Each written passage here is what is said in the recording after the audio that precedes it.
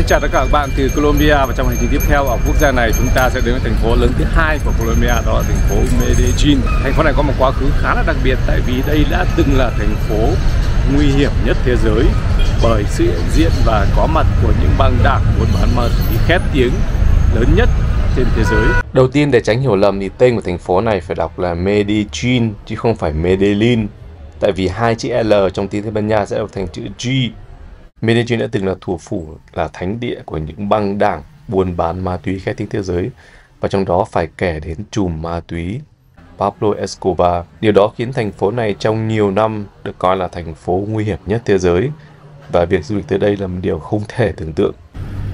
Cũng giống như nhiều thành phố khác ở Colombia thì thành phố Medellin cũng được trang điểm bởi những hình ảnh graffiti rất là đẹp mắt, lộng lẫy ở trên các bức tường trong thành phố.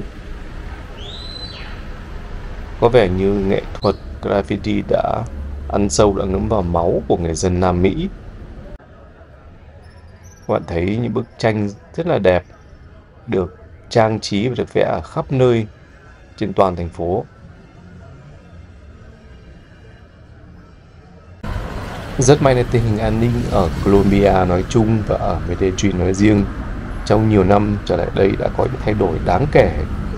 Không chỉ trở thành một thành phố an toàn hơn cho khách du lịch, mà Medellin cũng trở thành một thành phố hiện đại nhất Colombia và là một trong những thành phố được coi là tân tiến nhất nhì thế giới. Thành phố Medellin hiện nay mặc dù vẫn đang trong quá trình rũ bỏ những hình ảnh xấu, tiêu cực từ quá khứ của mình. Sau nhìn chung thì khách du lịch hiện nay có thể đi lại thoải mái hơn rất nhiều so với năm trước, mặc dù thỉnh thoảng vẫn có những vụ cướp mà nạn nhân là khách du lịch diễn ra.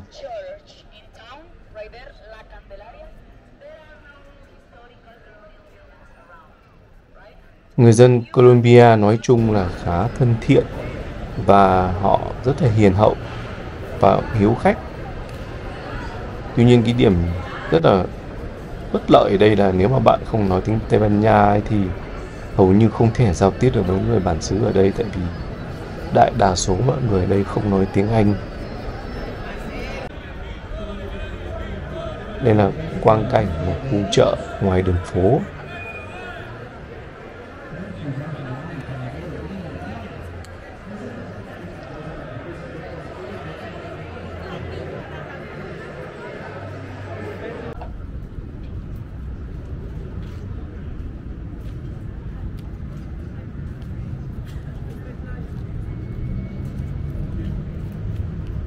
Và nhiều năm trước thì thành phố này được coi là thành phố nguy hiểm nhất thế giới, và việc đi lại xung quanh đây là một điều không thể tưởng tượng nổi, nhất là đối với khách du lịch. Ngày nay thì tình hình đã thay đổi rất là nhiều, an ninh đã cải thiện và các bạn có thể đi lại thoải mái trong thành phố.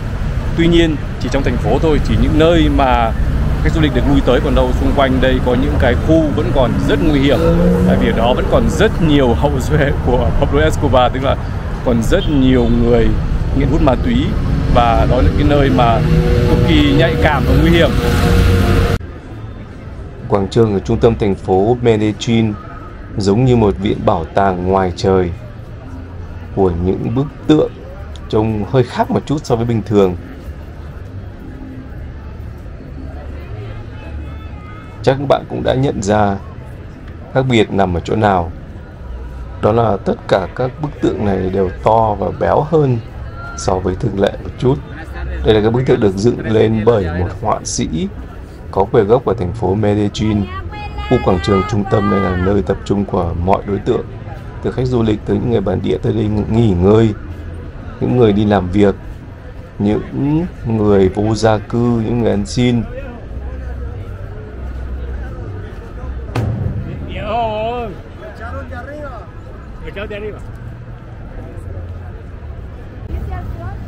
Nhưng bạn thấy tất cả các hình tượng được mô phỏng thông qua những bức tượng này đều mang một vẻ to hơn, bự hơn so với bình thường rất là nhiều.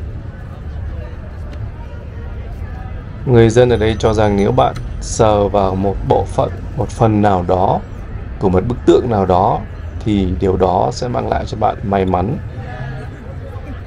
Không biết là nếu mà sờ vào cái bộ phận này của cái này thì sẽ mang lại may mắn như thế nào. Có những bức tượng rất là bạc màu tại vì du khách đã sờ nắn quá nhiều. Đây cái gì cũng béo, từ con vật béo, ví dụ đây có chú cún béo. Rồi chú ngựa này cũng rất béo và vẻ không cân đối lắm. Và đây có lẽ là cái bức tượng mà nổi tiếng nhất và được yêu thích nhất bởi khách du lịch. Các bạn hãy xem người đàn ông này. Và cái đặc biệt của nó là, các bạn biết tại sao nó chuyển màu này không đơn giản là vì nó bị sờ mó quá nhiều. Và cái hình dạng của nó cũng không còn được như ban đầu nữa. Và tương truyền là nếu bạn đến đây mà sờ vào cái kia ấy thì là cái ước nguyện sinh con cái của các bạn sẽ thành hiện thực, mà muốn sinh bao nhiêu cũng được.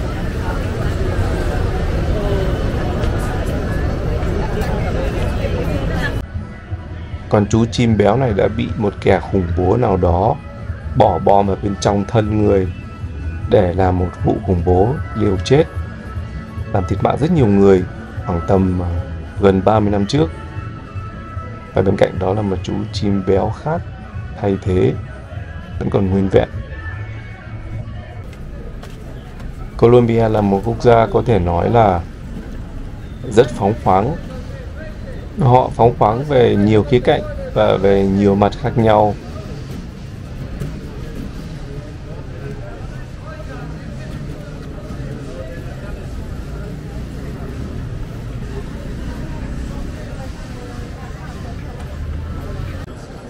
Chúng ta quay trở lại khu trung tâm của thành phố Medellin một chút để thăm cái nhà thờ rất đẹp phía trước kia.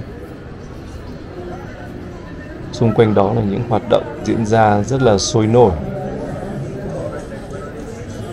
Bây giờ chúng ta sẽ đi một vòng xung quanh nơi đây để thăm thú, để khám phá.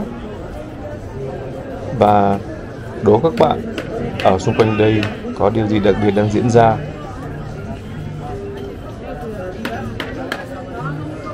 Bên cạnh nhà thờ này các bạn có thể thấy là có rất nhiều người đang bán hàng, bán đủ các chủng loại hàng hóa khác nhau.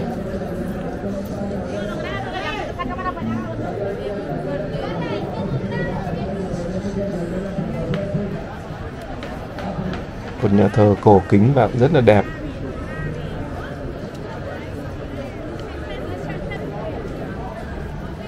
Bên trong này là một cửa hàng bán các đồ về tôn giáo, và cụ thể là về đạo Công giáo La Mã.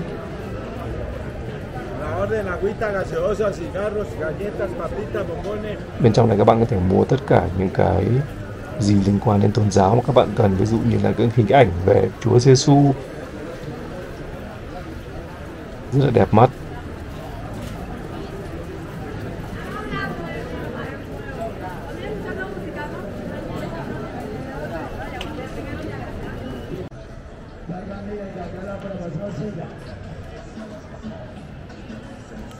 Xung quanh nhà thờ này có rất nhiều chim bồ câu. Chim bồ câu có vẻ như quen với khách rồi, do vậy mà chúng không hề bay khi có người lại gần.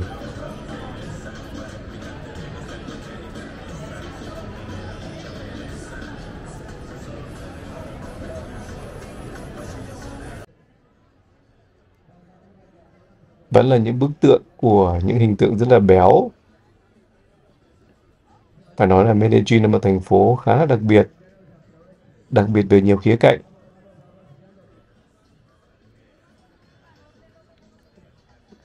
Phải công nhận một điều nữa rằng là chưa bao giờ mình gặp một thành phố nào mà đặc biệt và độc đáo như thành phố Medellin này.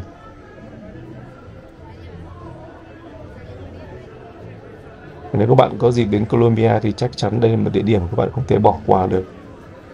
Tại vì đây có quá nhiều hay ho, có quá nhiều độc nhất vô nhị mà có lẽ các bạn không tìm được ở bất kỳ một thành phố nào khác trên thế giới. Ví dụ như chú ngựa béo này chẳng hạn.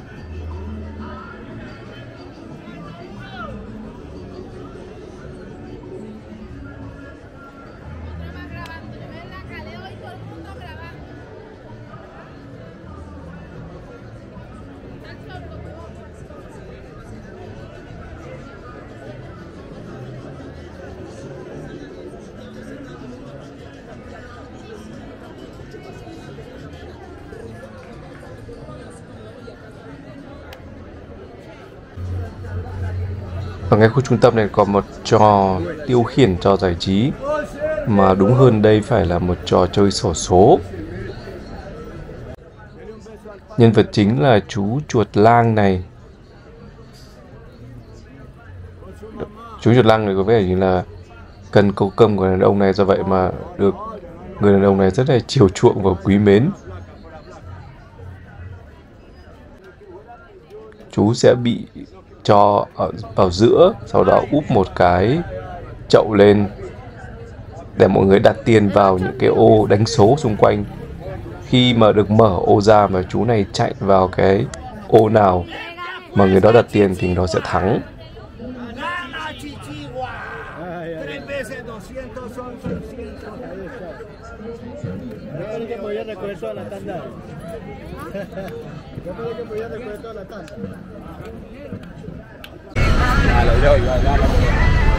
Ở những cái khu trung tâm, những khu mà đông người qua lại, những khu mà có nhiều người ăn xin hoặc người vô gia cư ấy thì cũng giống thủ đô Bogota. Ở đây mùi rất là khó chịu. Có vẻ những cái mùi này là cái đặc sản ở Colombia, đặc biệt là ở những thành phố lớn. Mặc dù đấy có nhiều khách du lịch nhưng mà có vẻ điều này chưa được chú trọng lắm. Tại vì ở ngay khu trung tâm này, những con phố chính mà rất nhiều người qua lại này, một cái mùi nồng nặc bốc lên rất là khó chịu.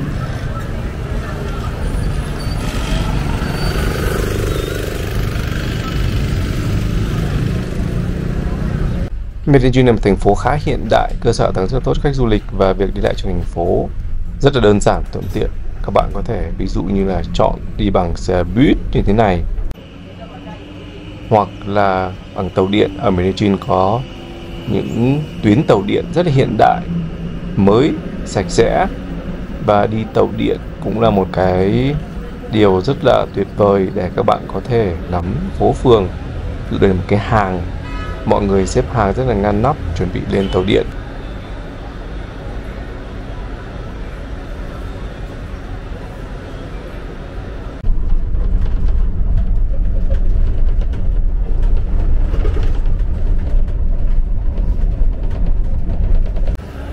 Ngoài ra còn có tàu điện ngầm. Tàu điện ngầm là một phương tiện di chuyển rất là hiện đại, sạch sẽ và đặc biệt là rất an toàn.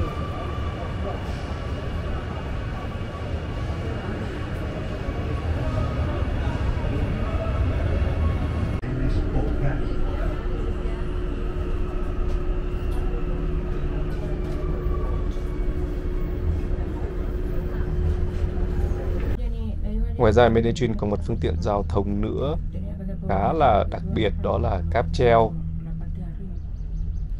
Đơn giản là bốn xung quanh thành phố Medellin là những ngọn đồi rất là cao, và để thuận tiện cho việc đi lại của người dân thì thành phố đã xây cáp treo như một phương tiện giao thông để người dân đỡ phải trèo những ngọn đồi rất là cao đó.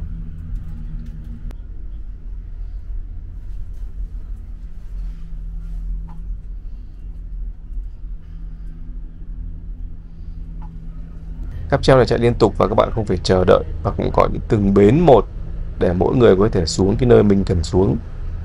Phong cảnh nhìn từ cabin cáp treo xuống trông rất ngoạn mục. Đối với nhiều nước khác thì cáp treo là một phương tiện để tới được những nơi vui chơi giải trí. Tuy nhiên đối với người dân ở đây thì cáp treo chỉ là một phương tiện đi lại, một phương tiện di chuyển trong cuộc sống hàng ngày. Và những khu dân cư nằm trên đồi là những khu dân cư thông thường rất là nguy hiểm, rất nhiều tệ nạn xã hội, rất nhiều nghiện hút và các tệ nạn khác. Tuy nhiên với sự xuất hiện của cáp treo thì tình hình an ninh ở đó cũng đã được cải thiện. Mặc dù vậy thì những nơi này vẫn còn là những cái nơi khá là nguy hiểm đối với khách du lịch, và khách du lịch cũng được khuyến cáo là không nên tới những địa điểm như vậy.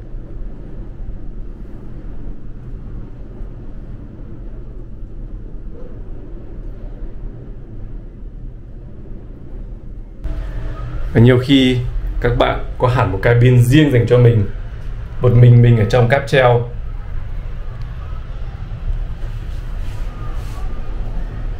Và ở đây các bạn thậm chí có thể ngủ một giấc một mình lơ lửng giữa trời. Ở dưới là thung lũng, là các khu dân cư, là nhà cửa, và các bạn có thể đi thoải mái, đi bao nhiêu vòng thì tùy thích, miễn là các bạn không rời khỏi cái bến này thì các bạn không phải trả thêm tiền.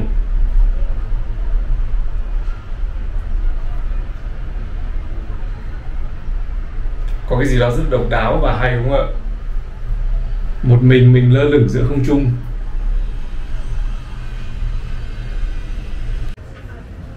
Và mình còn vô tình tìm được một quán tên là quán Hạ Long. Có vẻ như ở đây là quán của người Việt. Chắc chắn là đây họ bán đồ ăn Việt Nam rồi. Nhưng không biết có phải là chủ quán là người Việt hay không.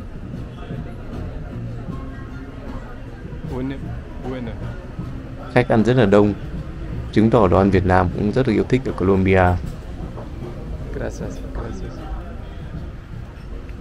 Bên cạnh này có một quán nữa tên là Saigon Fire.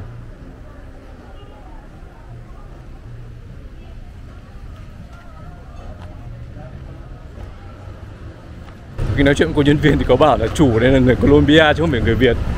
Mà không biết là có người Việt làm ở trong đây không, và mình không chắc chắn là ở Medellin này có nhiều người Việt sinh sống không. Mặc dù có sự phát triển vượt bậc trong nhiều năm qua và là một điểm nóng dành cho khách du lịch, tuy nhiên lượng người nghèo, lượng người vô gia cư ở Medellin cũng vẫn rất là nhiều. Bạn có thể thấy ở trên các con phố là họ nằm rải rác ra.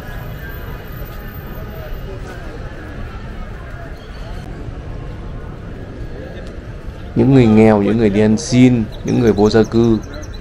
Và nếu mà các bạn nói chuyện với người bản xứ, người Colombia thì họ sẽ cho bạn câu trả lời rằng đại đa số họ là những người nghiện ma túy. Mặc dù vậy cũng phải nói rằng là những người vô gia cư và những người nghiện hút ở đây họ cũng khá là lành. Họ không gây nên bất kỳ một điều gì với khách du lịch cả. Cùng lắm thì họ ra xin một cái gì đó để ăn thôi. Ví dụ như ở cái khu trung tâm này chẳng hạn, khu rất đông người khách du lịch đi qua, các bạn có thể đi qua thoải mái mà không sợ bị tấn công hay bất kỳ một việc gì khác. Khu vực chúng ta đang tới thăm là khu vực ngày xưa từng là điểm nóng của tệ nạn xã hội ở thành phố Medellin, vì khu vực này được kiểm soát bởi những băng đảng ma túy. Và nếu ai muốn vào đây phải được sự đồng ý của chúng. Ngày nay chúng đã được tu sửa khá là đẹp mắt, khang trang và còn có những hàng tre. Trong đây cũng vẫn là những cái nơi khá là yêu thích của những người vô gia cư.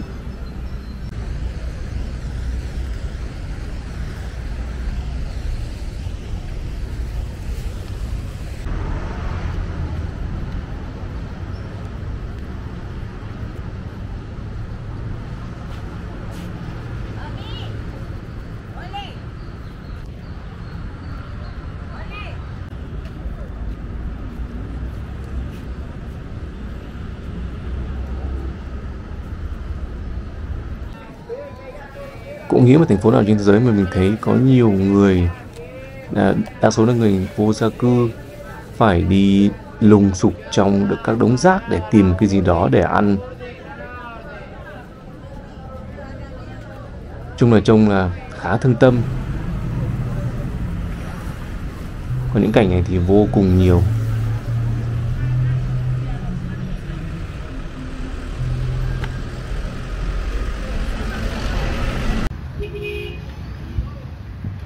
Và các bạn biết thì Colombia vẫn là một trong những quốc gia sản xuất và cung cấp ma túy lớn nhất thế giới. Tại đây còn có rất nhiều những người trồng ma túy. Do vậy đây có thể là cái hậu quả, tại vì ma túy ở đây có thể được tiếp cận, được mua một cách rất là dễ dàng. Thế nên là nó đã làm hỏng một bộ phận rất nhiều người, cả đàn ông lẫn đàn bà.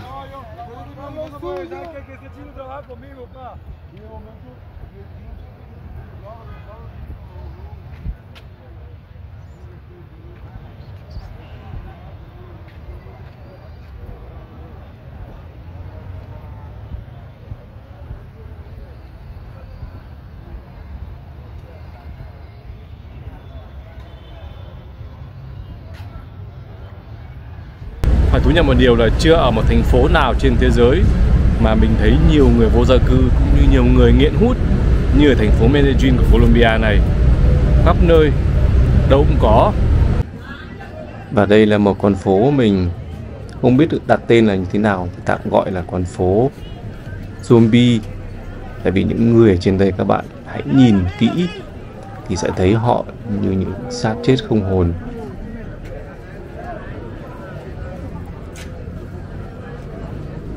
Có vẻ như con phố này là con phố của những người vô gia cư, những người nghiện hút. Tuy nhiên bên cạnh đó là họ cũng buôn bán, tuy nhiên cái mặt hàng buôn bán của họ là những mặt hàng mà ví dụ như là quần áo cũ, những cái đồ rất là cũ. Các bạn hãy trông cái bộ dạng của họ như những người say xỉn, những người không được tỉnh táo, những người không còn kiểm soát được cái hành vi của mình nữa. Tại vì đây cũng là một con phố không hề bình thường chút nào. Và có một điều đáng tiếc là đây chỉ là một trong rất nhiều con phố như vậy ở thành phố Medellin.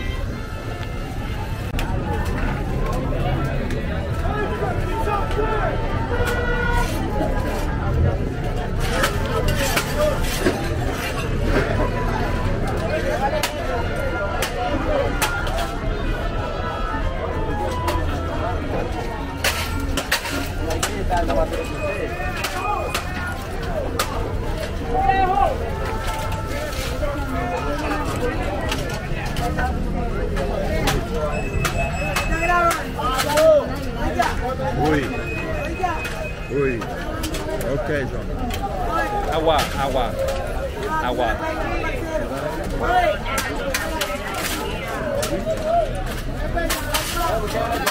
Có thể nói Medellin là thành phố lạ lùng nhất mà mình từng gặp.